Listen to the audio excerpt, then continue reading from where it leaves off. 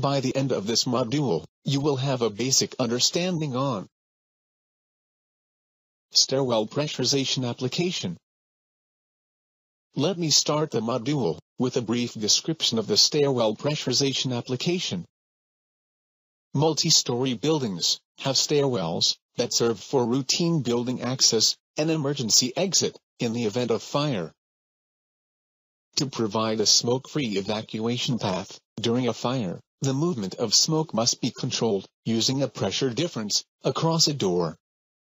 The high-pressure side of the door is the refuge area, or escape route. Airflow through the gaps around the door prevents smoke infiltration to the high-pressure side. Pressurized smoke-free stairwells also provide a staging area for firefighting personnel. Stairwell pressurization, with dedicated fans and control, is the preferred method of control. Pressurization can be supplied by a single or multiple injection supply system with a fan located at the top or bottom of the stairwell.